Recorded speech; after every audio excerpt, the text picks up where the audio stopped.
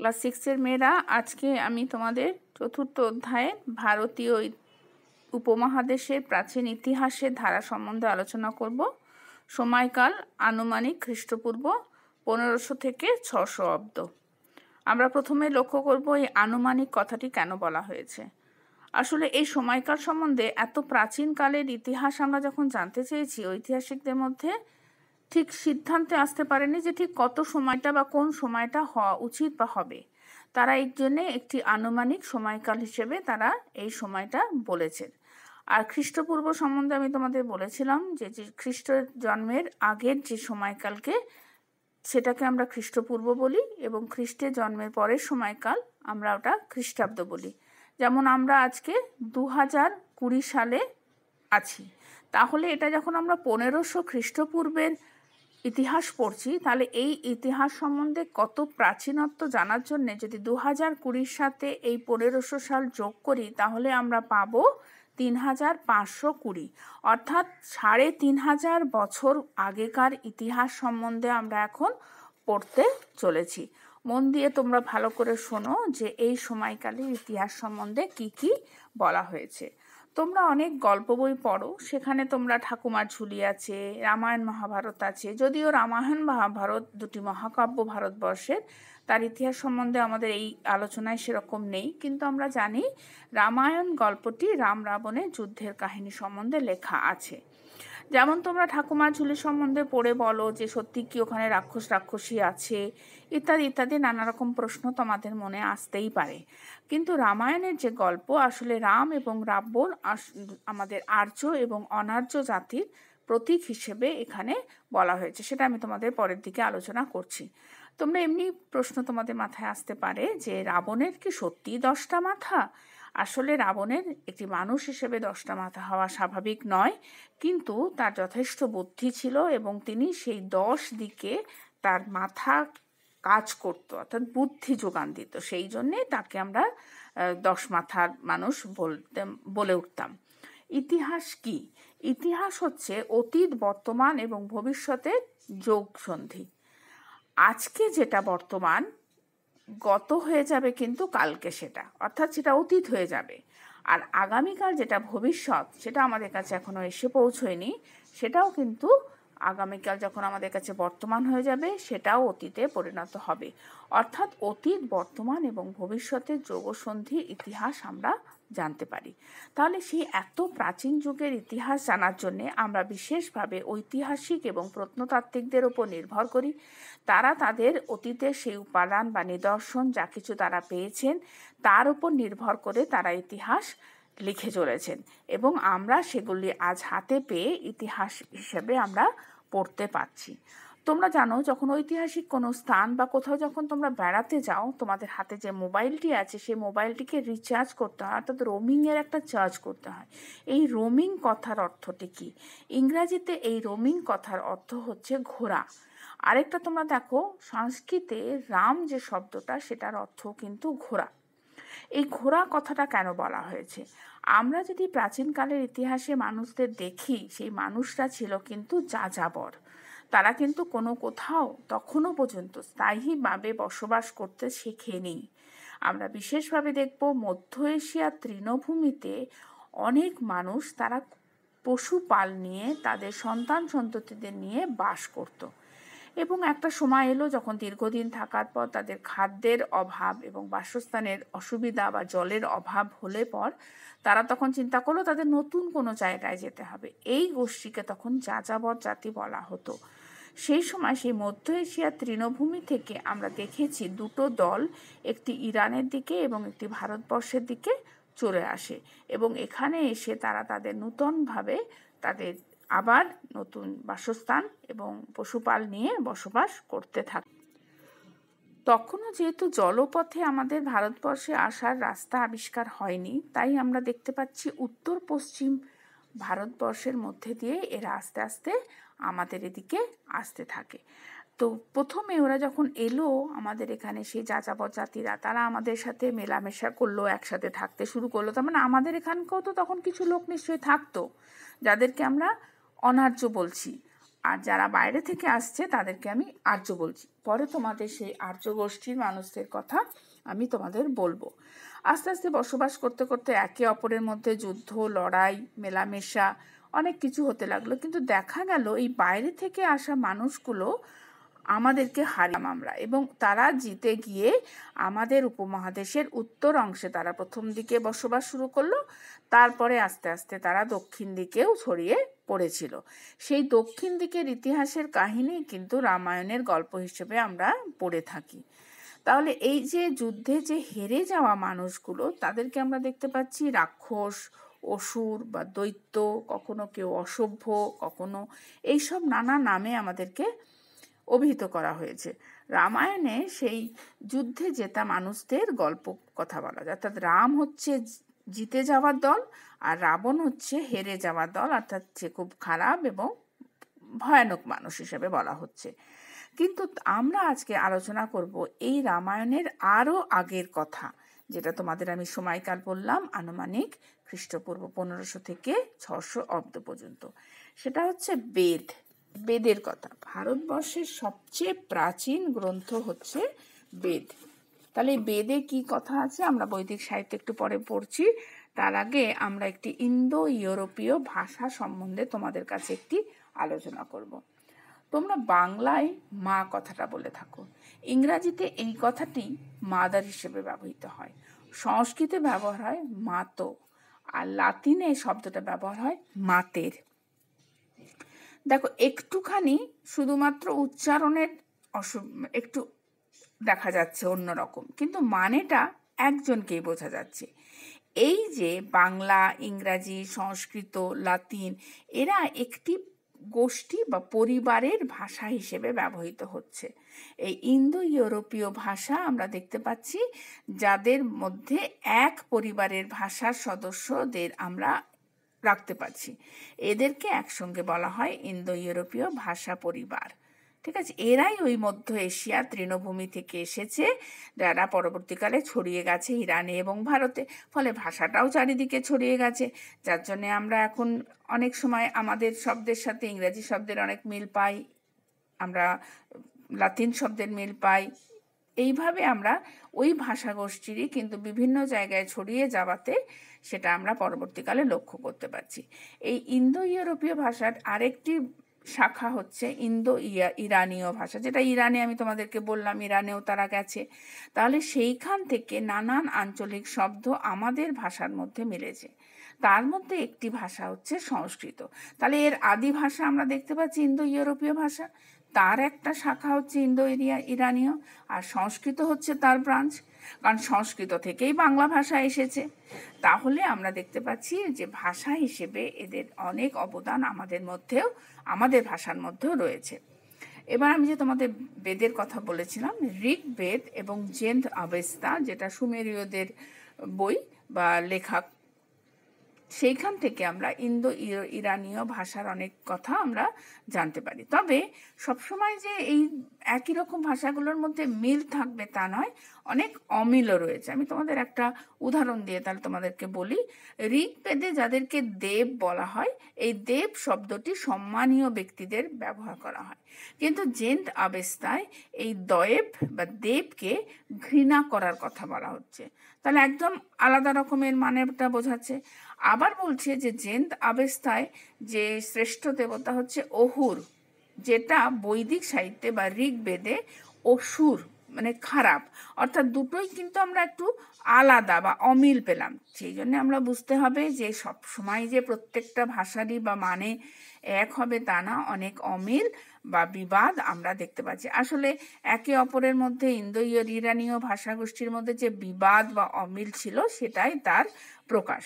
তো যাই হোক, এইরকম একটি গোষ্ঠীর একটি শাখা আমাদেরই ভারতীয় উপমহাদেশের উত্তর পশ্চিম সীমান্তে পৌঁছেছিল, যাদেরকে ইন্দো আর্য ভাষা গোষ্ঠীর মানুষ বলা হয়। তাহলে আর্য কোনো জাতি হিসেবে নয়, কিন্তু ভাষা গোষ্ঠী হিসেবে আমরা আলোচনা করতে পারি।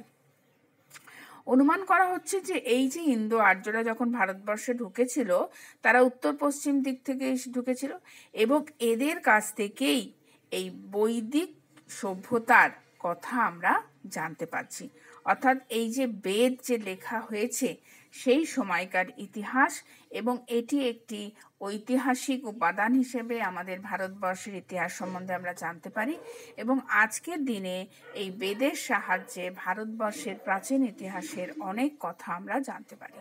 এবার আমি তোমাদের কাছে যাব বৈদিক সভ্যতা ও বৈদিক সাহিত্য সম্বন্ধে কিছু বলতে। বৈদিক সাহিত্যটা কি?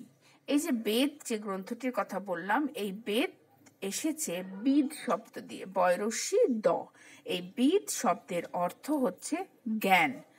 তার মানে আমরা দেখতে পাচ্ছি বৈদিক সাহিত্যে বিশেষভাবে যে মুনি ঋষিরা আমাদেরকে অর্থাৎ তাদের শিষ্যদেরকে জ্ঞান বিতরণ করত, অর্থাৎ কথা বলতো, এই কথাগুলো পরবর্তীকালে লিখিত রূপ ধারণ করেছে, তাই হচ্ছে বেদ।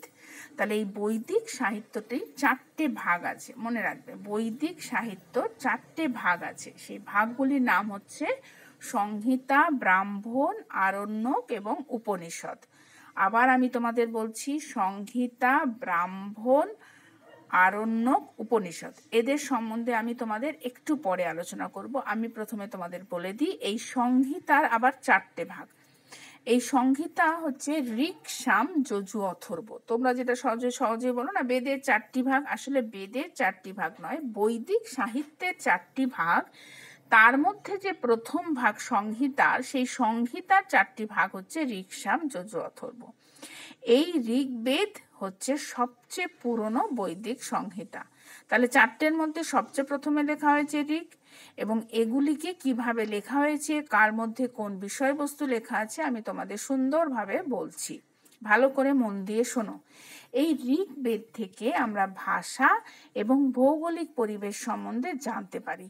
তাহলে যে গ্রন্থটি পাওয়া গেছে, সেই গ্রন্থ থেকে আমরা প্রাচীনকালের ভাষা এবং পরিবেশ সম্বন্ধে সুন্দরভাবে জানতে পারি। আরেকটি কথা তোমাদের ভালোভাবে আমি বলছি, শোনো।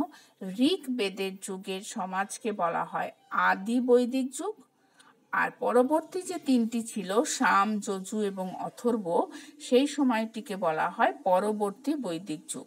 তাহলে ঋগ বৈদিক বা আদি বৈদিক বা পরবর্তী বৈদিক, এই দুটি ভাগে ইতিহাসকে আমরা দেখতে পাচ্ছি ভাগ করা হয়েছে সেই সময়। আর এই আদি বৈদিক যুগের ইতিহাস জানার একমাত্র উপাদান হচ্ছে ঋগ্বেদ, আর পরবর্তী বৈদিক যুগের ইতিহাস জানার জন্য আমরা ঋক, সাম, যজু, অথর্বের কথা বলবো। এইবার আমরা পড়ব যে ঋগ্বেদে কি লেখা আছে। ঋগ্বেদ ছন্দে বাঁধা কতগুলো পোয়েম, হিম বা ঋকের সমষ্টি। ঋক মানে হচ্ছে পদ্য, কবিতা। ওই সংহিতার নাম হয়েছে ঋক সংহিতা। আর সংহিতা কেন বলা হয়েছে? সংহিতা হচ্ছে সংকলন করে, মানে গুছিয়ে লেখা বা লিখে রাখার অর্থ। সংহিতা কথার অর্থ সংকলন করা, মানে লিখে রাখা। হয়তো দেখো মুনি ঋষিরা, গুরুরা শিষ্যদের সাথে কবিতার মতো করে, পদ্যের মতো করে তারা তাদের যে ছন্দের বেঁধে যে কোনো কথা তাদেরকে যখন বলছে, গদ্য মনে রাখার থেকেও পদ্য মনে রাখা কিন্তু অনেক সোজা। এই ঋক হচ্ছে কতকগুলি পোয়েম বা হিমসের, হিম HYMN, হিমসের সমষ্টি। আর নেক্সট হচ্ছে সামবেদ। এই সামবেদ হচ্ছে ঋগ্বেদেরই যেগুলোকে সুর করে করা হয়েছে, অর্থাৎ কবিতাটা লেখা হয়েছে ঋগ্বেদে, সেই ঋগ্বেদের কবিতাগুলোকেই যখন সামবেদে গানের মতো করে গাওয়া, যাতে সুর দিয়ে, যাতে মানুষ মনে রাখতে পারে। যজুর্বেদের বিষয়বস্তু হচ্ছে আচার অনুষ্ঠানের দরকারি মন্ত্রের সংকলন, অর্থাৎ মন্ত্রগুলো, যেটা আমরা পুজো আচ্চাতে, যাগযজ্ঞতে যে মন্ত্রের উচ্চারণ পাই, এই মন্ত্র কোথাও পদ্যে এবং কোথাও গদ্যে, অর্থাৎ দুইভাবেই লিখিত আছে। এবং আমরা যখন বর্তমান যুগের যে মন্ত্রগুলি পুরোহিত মশাইদের পুজো করার সময় দেখতে পাই, তারা বলেন, তাহলে সেগুলি এখান থেকেই নেওয়া হয়েছে। আর যজুর্বেদে আমরা তাহলে দেখলাম মন্ত্র, অথর্ব বেদে হচ্ছে জাদু মন্ত্রের সংকলন। এখানে আমরা দেখতে পাচ্ছি যে একটু অন্যরকম, যে এখানে কোনো দেবদেবতা নয়, কিন্তু তারা একটি অলৌকিক শক্তির বা কথা এখানে বলা হয়েছে বৈদিক যুগে এবং তার অনেক দিন পরেও কিন্তু অথর্ববেদকে অনেকে এই সংহিতা বলে ধরা হতো না, কিন্তু পরবর্তীকালে সেটাকে সংহিতার মধ্যে আনা হয়েছে। সংহিতাগুলিকে ব্যাখ্যা করার জন্যে গদ্য আকারে লেখা হয়েছে ব্রাহ্মণে। আমি তোমাদের বৈদিক সাহিত্যে 4টে ভাগ বলেছিলাম, তাহলে দ্বিতীয় ভাগটা হচ্ছে ব্রাহ্মণ। সেই ব্রাহ্মণ হচ্ছে সংহিতার পদ্যরূপকে গদ্যরূপে পুরো লিখে দেওয়া হয়েছে গল্পের মতো করে। যেরকম তোমরা কবিতা পড়ে তার সারাংশ বা সারমর্মটা গদ্য ভাষায় লেখো, সেই রকমই ব্রাহ্মণ হচ্ছে সংহিতার গদ্যরূপ। আরণ্যক তৃতীয় দল যেটি পাচ্ছি, বলছে আরণ্যক হচ্ছে যারা অরণ্যে বাস করত, অর্থাৎ মুনি ঋষিদের কথা বলছে। যাগ যজ্ঞে নানা রকম ব্যাখ্যা, চিন্তা, ভাবনা, তার মানে তারা সবার সাথে সামাজিকভাবে বসবাস না করে বনে মুনি ঋষিরা যারা থাকতেন তাদেরকেই এই আরণ্যকের মধ্যে বলা হচ্ছে। তারাই এই আরণ্যক সাহিত্য তৈরি করেছেন। বেদের নানা রকম তত্ত্ব, ব্যাখ্যা এবং চিন্তা ভাবনা। উপনিষদ কিন্তু ভীষণ গুরুত্বপূর্ণ একটি বই, যেখানে আগের সমস্ত বইগুলোর ব্যাখ্যা করা হয়েছে, যে সেগুলি কেন এসেছে, কিভাবে এসেছে, তাদের নতুন নতুন চিন্তা ভাবনা, এইগুলি উপনিষদে লেখা আছে। বৈদিক সাহিত্যগুলোর ঠিক উচ্চারণ, ছন্দ, অর্থ ইত্যাদি বোঝার জন্যে উপনিষদের পরেও, অর্থাৎ 5th ভাগ, যেটা আমরা 4 ভাগ বলেছিলাম, সংহিতা, ব্রাহ্মণ, আরণ্যক, উপনিষদ, এর সাথে আমরা পঞ্চম যে ভাগটি দিচ্ছি সেটা হচ্ছে বেদাঙ্গ। এই বেদাঙ্গতে হচ্ছে বৈদিক সাহিত্যগুলো কি কি লেখা আছে, সেগুলি কিভাবে উচ্চারণ করতে হবে, সেগুলোর কি অর্থ, সমস্ত কিছু জানার জন্য আমরা এটাকে বলছি বেদাঙ্গ। বেদেরই অঙ্গ, কিন্তু শেষ অঙ্গ বেদাঙ্গ। এই বেদাঙ্গের আবার 6টা ভাগ আছে, সংখ্যায় এই বেদাঙ্গ 6টি। এবং এতে নক্ষত্রের অবস্থান, অর্থাৎ আমাদের যে গ্রহ নক্ষত্র, অ্যাস্ট্রোনমি যেগুলো বলি, অ্যাস্ট্রোলজাররা ইউজ করে, সেই গ্রহ নক্ষত্রের অবস্থান, বিভিন্ন নিয়ম, জ্যামিতির ধারণা, সমস্ত কিছু কিন্তু এখানে আলোচনা হচ্ছে। অর্থাৎ এই সাহিত্য থেকে মানুষ শুধু ধর্মের মন্ত্রতন্ত্র নয়, বা কিভাবে জীবনযাপন করব তা না, কিন্তু ভৌগোলিক অবস্থান, ভাষা এবং আমাদের চারিপাশের যে প্রাকৃতিক কার্যকলাপ, সবকিছুই আমরা এখান থেকে দেখতে পাচ্ছি। বিশেষ করে ভূগোল যদি আমরা দেখি, এখানে দেখব ঋগ্বেদে হিমালয়ের কথা, কাশ্মীরের একটি শৃঙ্গের কথা, অনেক নদীর কথা, যেমন সিন্ধু, সরস্বতী, গঙ্গা, যমুনা ইত্যাদির কথাও কিন্তু এখানে আছে। যদিও সিন্ধু এবং সরস্বতী আমরা আদি বৈদিক যুগে পাচ্ছি, আর গঙ্গা যমুনা পাচ্ছি পরবর্তী বৈদিক যুগের। এছাড়া আমরা দেখতে পাচ্ছি যে সপ্ত সিন্ধু অঞ্চল, যেটা সিন্ধুর উপনদী সহ সরস্বতীকে নিয়ে যে 7টি নদীর অঞ্চল, সেখানে আদি বৈদিক যুগের বাসস্থান ছিল। আর পরবর্তীকালে এরা আরও পশ্চিম দিকে ছেড়ে পূর্ব দিকে আসতে আরম্ভ করলো, যেটা পাঞ্জাব থেকে পূর্ব দিকে হরিয়ানাতে এবং একেবারে বিহারের মিথিলা পর্যন্ত। অর্থাৎ তোমরা দেখতে পাচ্ছ উত্তর পশ্চিমে সেই ওপর থেকে আমরা পূর্ব দিকের একদম বিহার পর্যন্ত, যেটা কিন্তু পরবর্তী বৈদিক যুগে থাকা জায়গা। তাহলে সিন্ধু সরস্বতী হচ্ছে আদি বৈদিক যুগের জায়গা, এবং পরবর্তীকালে আমরা দেখতে পাচ্ছি গঙ্গা বিধৌত যে সমভূমি, সেইখানে আমরা এই পরবর্তী বৈদিক যুগের মানুষদেরকে দেখতে পাচ্ছি সিন্ধু এবং গঙ্গার মাঝে। আজকে তোমাদেরকে আমি এই পর্যন্তই পড়ালাম। তোমরা বিশেষ করে এখান থেকে বৈদিক সাহিত্য সম্বন্ধে ভালো করে পড়বে। বৈদিক সাহিত্য কি তা আলোচনা করো, ইন্দো ইউরোপীয় ভাষা কি এবং কিভাবে আমরা সেগুলিকে আলোচনা করতে পারি, আর ঋক, সাম, যজু, অথর্বর মধ্যে কি কি লেখা আছে, বেদের ভূগোলের মধ্যে ভৌগোলিক অবস্থানে কি কি নদী সম্বন্ধে আমরা জানতে পারছি, সেই আলোচনা আমরা করব। আমরা ভারতবর্ষের যে 2টি মহাকাব্য পেয়েছি, সেই মহাকাব্যগুলি কি, তার নাম লেখো এবং তার বিষয়বস্তু কি। আমি তোমাদের পরের দিন আরও বৈদিক যুগের যে পরবর্তী রাজনৈতিক, সামাজিক, এই ইতিহাসের কার্যকলাপগুলো আমি তোমাদের কাছে আলোচনা করব। কেননা এই পর্যন্ত সাহিত্য সম্বন্ধে বেশ কিছু কথা আমাদের বলতে হলো, কারণ আমরা সময়কাল সম্বন্ধে আরেকবার তোমাদেরকে বলে দিই।